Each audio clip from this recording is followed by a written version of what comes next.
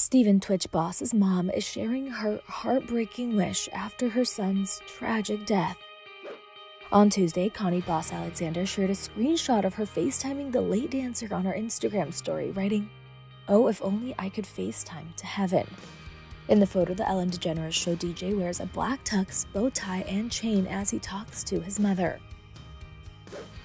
Connie's heartbreaking post comes days after she first addressed Twitch's death on social media, writing, quote, "Family and friends, thank you for all the love, prayers, and encouragement.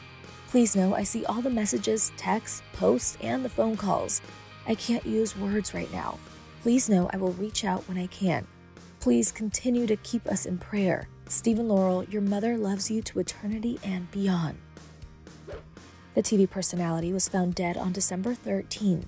The Los Angeles County Medical Examiner coroner ruled his death as a suicide 1 day later, Access Hollywood confirmed. On December 14th, his wife Allison Holker shared a statement regarding her husband's death, writing, quote, "It is with the heaviest of hearts that I have to share my husband Stephen has left us. Stephen lit up every room he stepped into. He valued family, friends, and community above all else, and leading with love and light was everything to him. He was the backbone of our family, the best husband and father, and an inspiration to his fans. To say he left a legacy would be an understatement, and his positive impact will continue to be felt. I am certain there won't be a day that goes by that we won't honor his memory. We ask for privacy during this difficult time for myself and especially for our 3 children." Twitter and Allison got married in 2013 and celebrated their 9-year wedding anniversary 2 weeks ago. They have 3 kids, 14-year-old Wesley, 6-year-old Maddox, and 3-year-old Zaya. Back in March 2021, Allison talked to Access Hollywood's Scott Evans about her relationship with Twitch.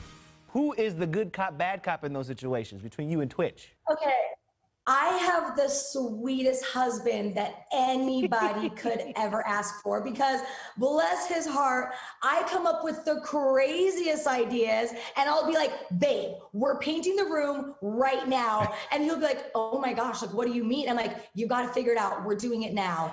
Like, it's not really like an ask of like, "Hey, how do you feel about this?" It's more like, It's happening. "Let's do it now." Right, it's happening. Yeah, it's happening, and you're on board, right? Like, how are you not going to be on board? Like, I'm so good. Like, we got this. Don't you feel like you learn a lot about your relationship in those home projects? Oh yes, oh yes. And my husband will tell you, he loves me. He loves me. He breathes me. But I am definitely like, we got to do this. Boom, boom, boom. I'm like moving all fast and he's all slow. Like, he would like to watch the paint wall dry when I'm like on to the next project. Exactly. We've been checking in with you guys all kind of pandemic really since the beginning of this thing, but how are you guys doing now? Is the family good? Is everybody feeling great?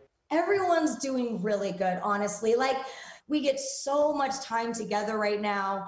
We're enjoying quality time, dancing, having dance parties, doing obstacle courses, and just hanging out, cooking good food. So like everyone else at home right now, we're just trying to make the best of it.